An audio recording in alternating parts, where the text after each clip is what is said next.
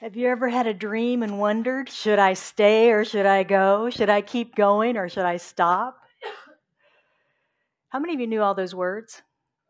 How many of you thought you knew the words, but the words were different than what you used to sing? That's why I put them up. It's like okay, fine. Anyway, so that was a little deviation from our normal music flow, but it does speak to our message. Powerful dreams. Powerful dreams. Have you had one and it just didn't seem to manifest? You did your treating, you're moving your feet and all the things you were supposed to do, but it just didn't seem to come into manifestation year after year after year, no matter what you did. Maybe you're someone who has a lot of dreams right now, who's working on them, but you're not maybe seeing the results that you thought you would be seeing by now. Or maybe you're someone that's finally going, what's the use? I'm going to give up. It's too late. It's too late. No matter where we are on this journey, we've all had the experience at some point of wanting, desiring something in our lives that just doesn't seem to show up, at least the way we want it to. We all had that experience at some point. Yeah, it just doesn't show up. My talk today is Rescued by Love. And as we mentioned, our movie is Rescued by Ruby, and it is a wonderful true story, based on a true story about a man and his dog. And the stars of the show each have powerful dreams. Those are the stars, by the way. They both have powerful dreams that just aren't quite manifesting for them for long periods of time. And we're going to see what the challenges and things that they go through. And I'm not going to tell you more about the movie. I was fussed at last week for showing too much of the clip of the movie beforehand. But okay, so I won't give it away today. We're going to look at this idea, the idea of faith and knowing when to stay or go, right? Through the lens of the science of mind. That's what we're going to look at today. Ernest Holmes, who's the founder of Centers for Spiritual Living, also the author of The Science of Mind, the big book that we teach from that's also for sale in the lobby if you need a copy of it. He was talking about faith one day, and he said, when we reduce it to its utmost simplicity, faith resolves itself into a mental attitude towards life. It is a certain positive and affirmative way of thinking. Sounds simple? I agree with that statement. Faith, living in faith is a positive, affirmative way of thinking. And I think there's more to it.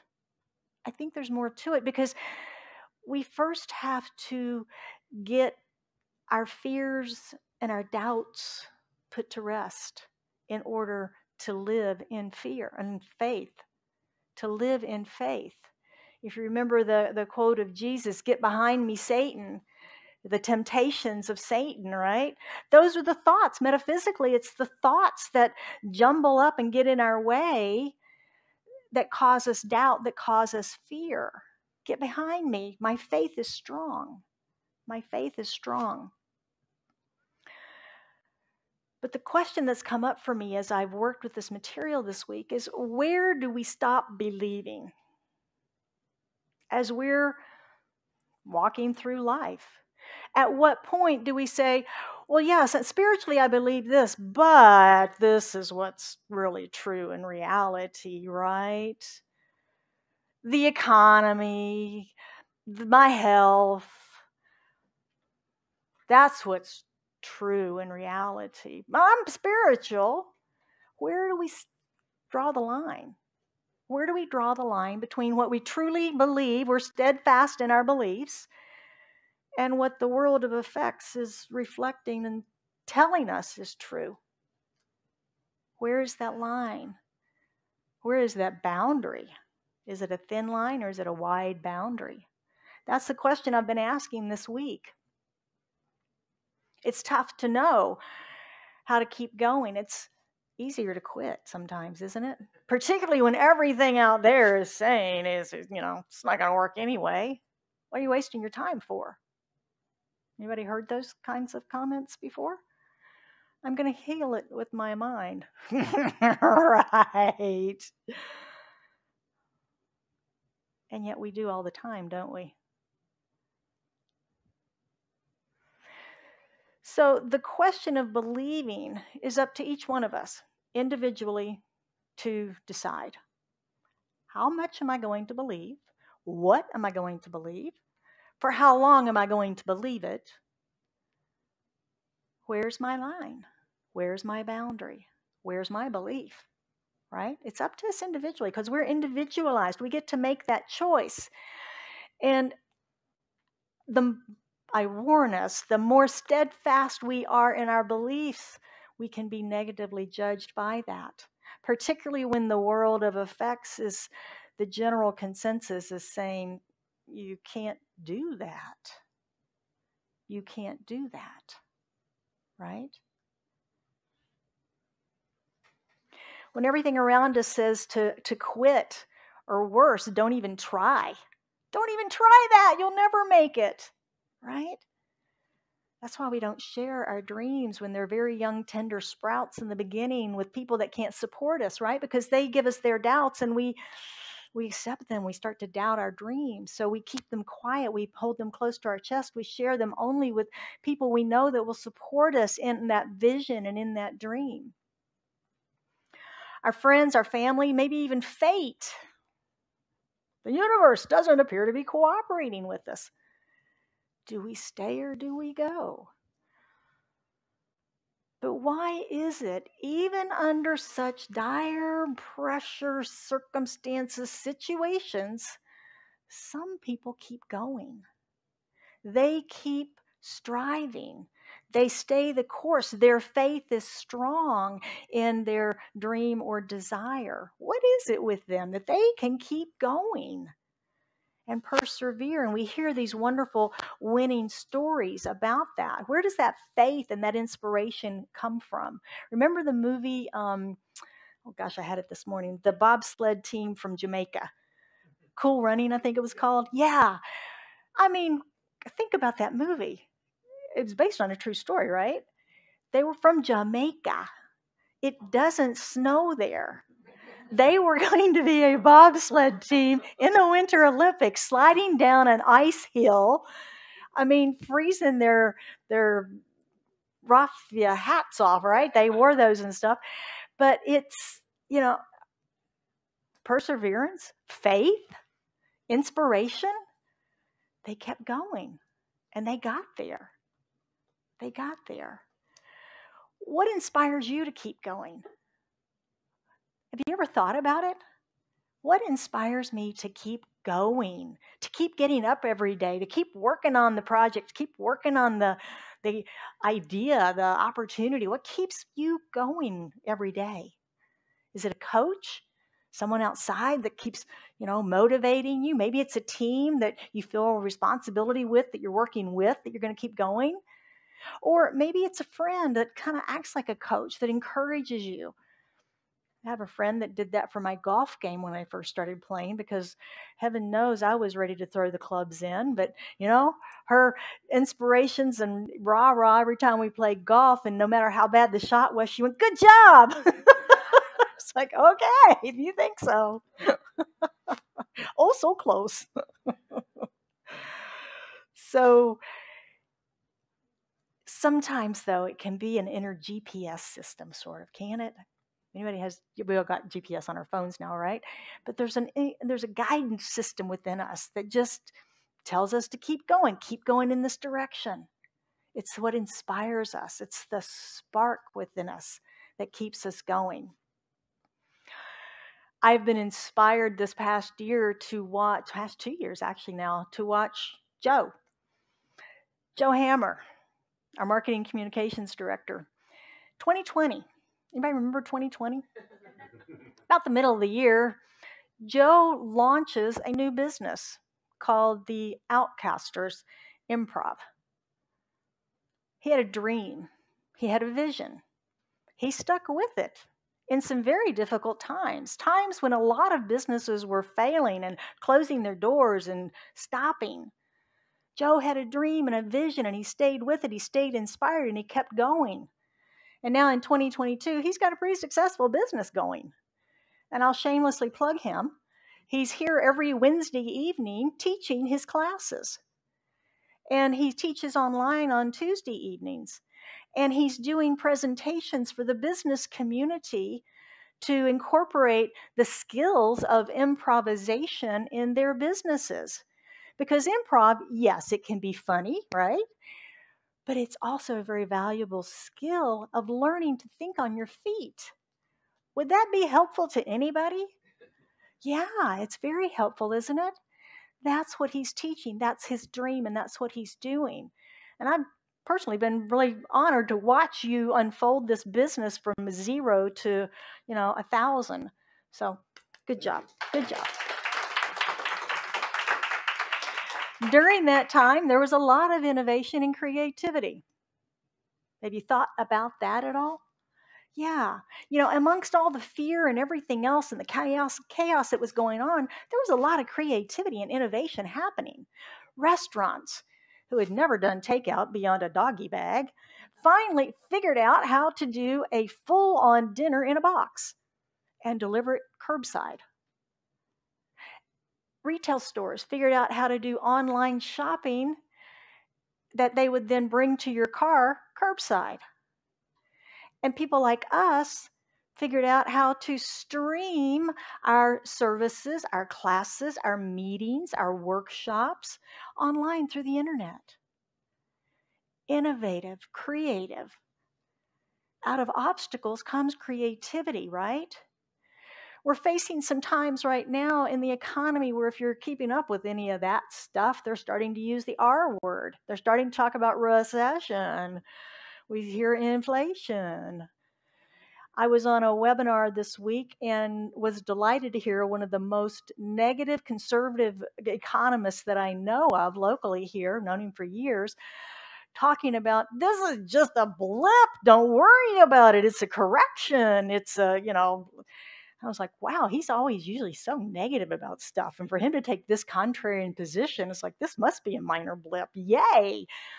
So they're calling it like not a recession, a reset. It wasn't reset, but it's like a reset.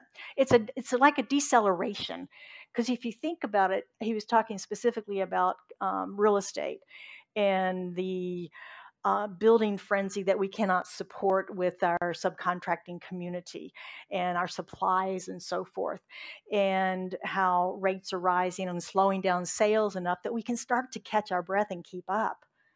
Quality comes back into construction. Things like that. So, when you read headlines, how are you taking them in?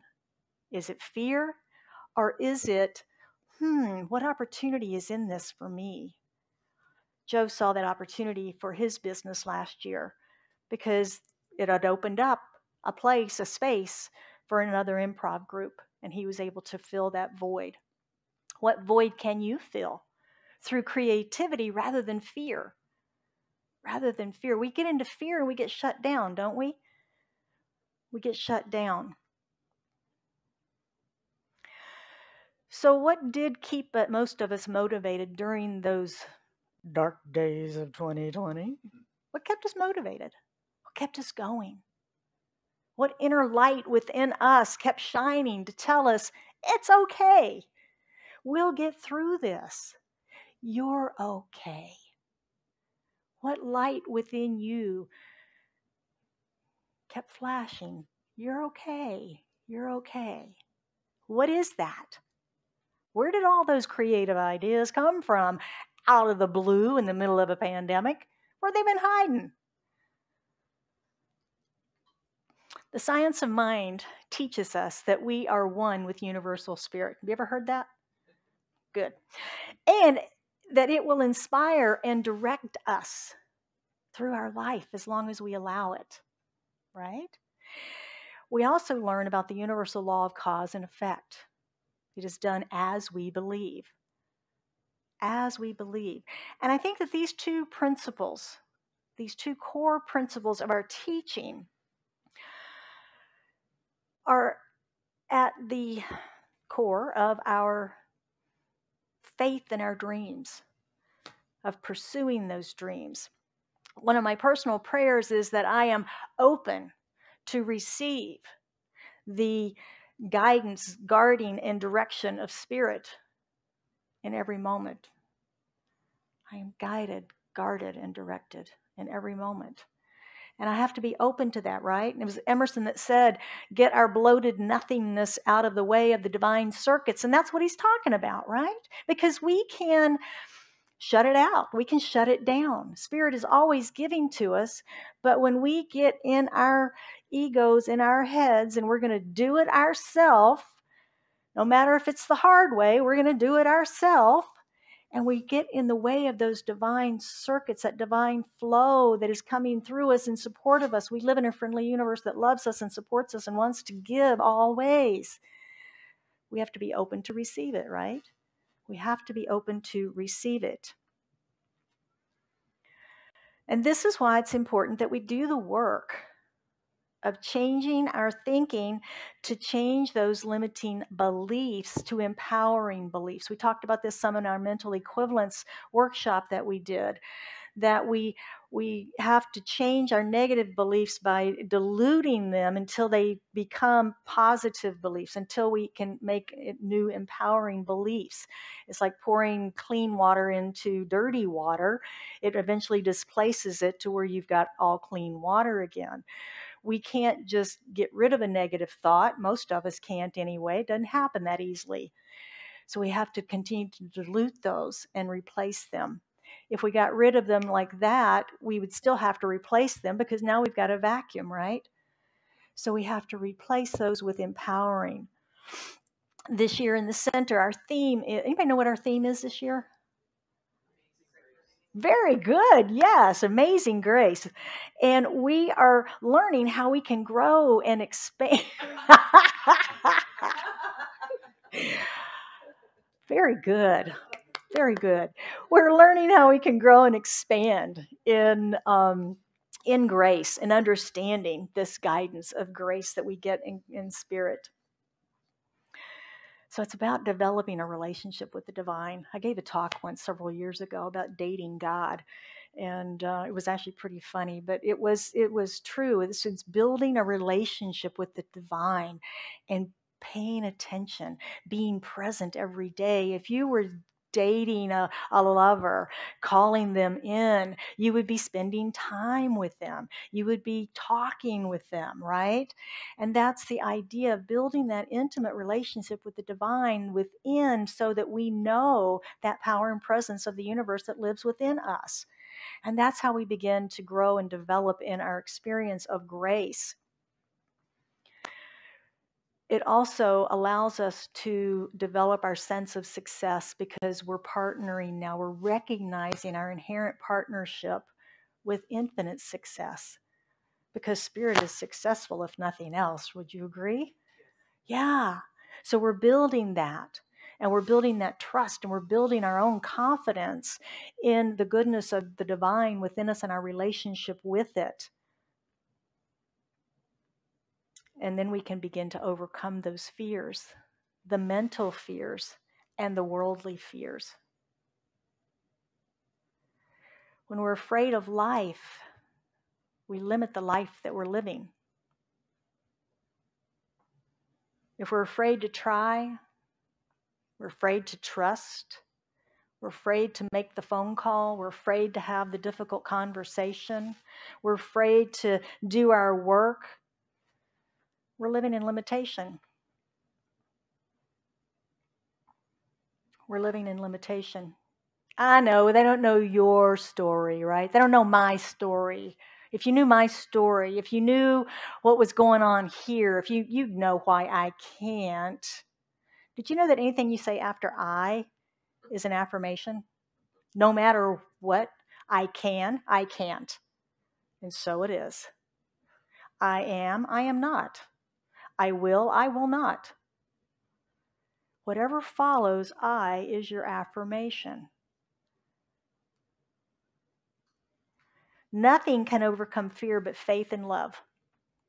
Nothing can overcome our fear, but faith and love, which is why we've got to move through fear and doubt. Get behind me so that I've got my faith, so that I can be steadfast in that. We can build faith. That's the good news. We can build faith. We do that through experience. We do that through practice. But sometimes we're not willing to do the work. Anybody here last week? Anybody watch last week? Remember what I said? I'd love to have an Olympic body, but I'm not willing to do the work. Y'all remember me saying that? It's bothered me a little bit this week, and I've been thinking more about it.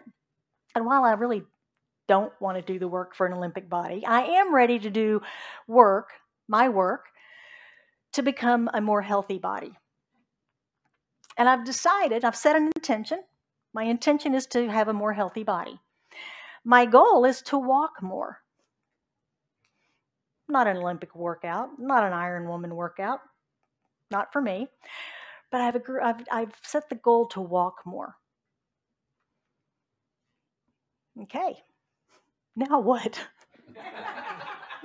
Well, now I have to become willing, because last week I affirmed I was unwilling to do the work, didn't I?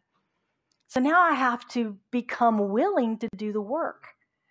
Now, I can do that through affirmation. I can do that through prayer. I can do that through visualization. I can do that through visioning. I can do that through a vision board and pretty pictures, right? I can do that through a coach, a exercise buddy. There's a lot of opportunities and ways that I can begin to build my willingness to do this. So that's step one, or step three actually, is building my willingness.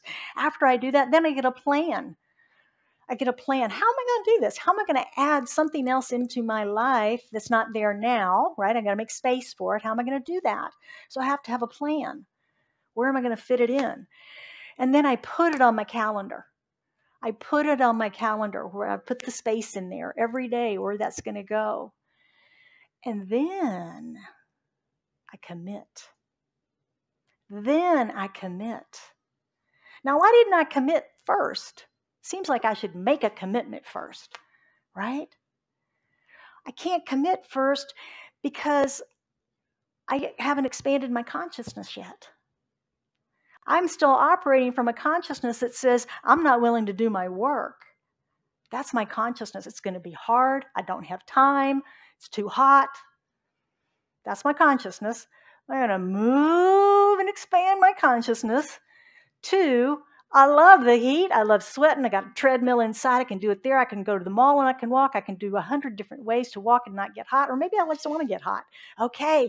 And I've got time. I'm going to book it in my calendar right here. I'm going to take time every day. I got to get myself over here into this expanded consciousness of desire and willingness and wanting to do this.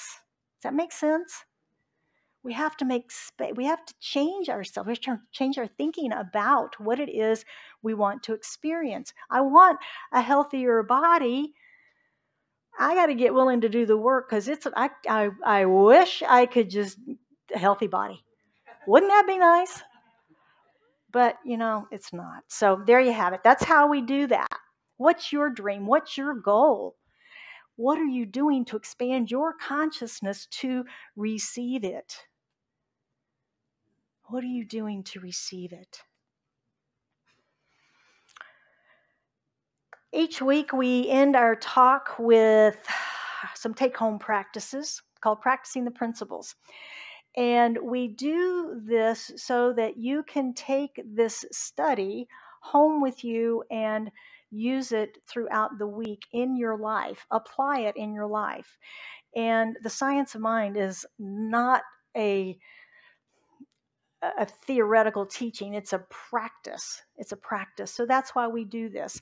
You can sign up for the email that I send out in the lobby, or you can send me an email to the church. You can do that right there. And I will get you on the list for that comes out every Monday morning. So let's take a look at our principles. Number one is asking ourselves this week, what inspires you to keep going? Just really looking within. What inspires you?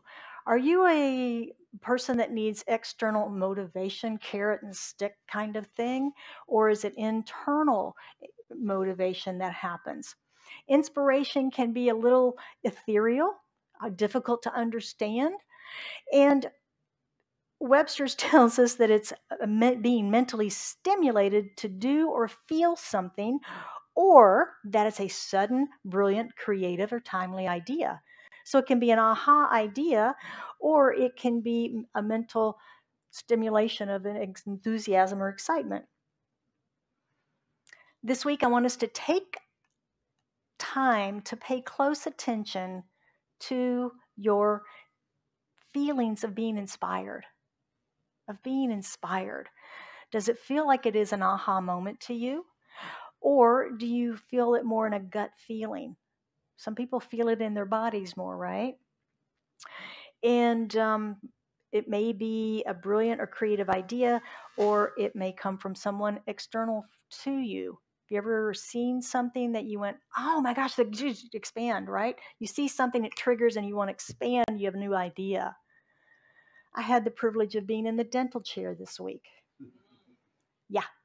My dentist has a computer monitor in front of the chair that they have beautiful landscape pictures on that, one's a beach and one's a mountain. It takes you all sorts of different places to keep you entertained while he's plundering your mouth.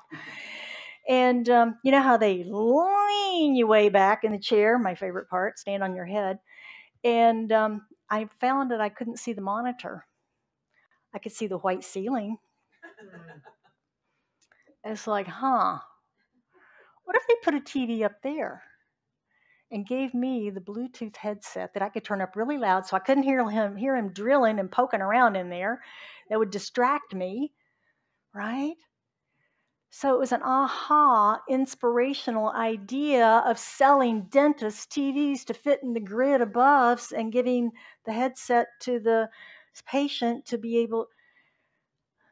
It's not mine to do, okay? It was an idea, but it's not mine to do. And that's the sort of out of the blue creative ideas that come to all of us all the time, right? Had I not been working on this talk, I probably would not have remembered that. How many of those inspirational ideas pop in your head throughout the day? Somebody should create a, invent a, do a, right? How many of those hit us all day long? Pay attention to that this week. Keep track of them in your journal and notice what it is that's inspiring you. You may find patterns of inspiration. Wouldn't that, that's a good book. That's a good book. We'll do Scottsdale Center for Spiritual Living's Patterns of Inspiration, and you can all contribute to it. Another idea just popped in my head. Too much fun. All right. Number 2, who loves you, baby? Remember who said that? Kojak. Remember the old TV series Kojak? Yeah, Telly Savalas. It's a great question to ask ourselves. Now, when I say, who loves you, baby? Do you go in your mind to an inventory of everybody outside yourself? Or do you go within and go, I do, I do, I do? What'd you do in that moment? Ask yourself, who loves me? Do you say, I do? Yeah. Self-love. Self-love. This week, I want you to get in touch with your heart, to get in touch with self-love, because self-love, love itself, is Holmes said, the most healing power that there is love. Love heals fear and doubt. So it's important that we begin within. We begin with our own self-love. We're going to do an old practice by a wonderful Louise Hay. Remember her mirror work? Anybody done it? We're going to do it again. We're going to do it again. And basically, you spend time in front of a mirror this week, looking deeply, lovingly into your eyes and saying, I love you. And you keep saying it until you believe it. And then you move on and you go, I really love you. I really love you. And you keep saying it. You keep saying it in front of the mirror, in front of to yourself, until you really feel it. A lot of people have a hard time with this for the first few times they do it.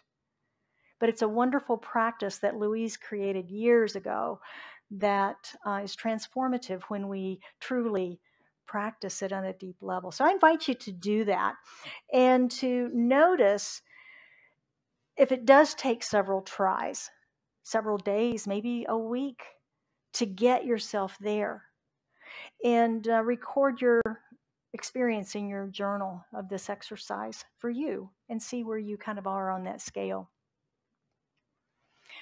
We each have within us, of course, the amazing power to transform our thoughts, to change them from limiting to empowered.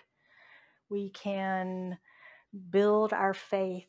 We can expand our consciousness.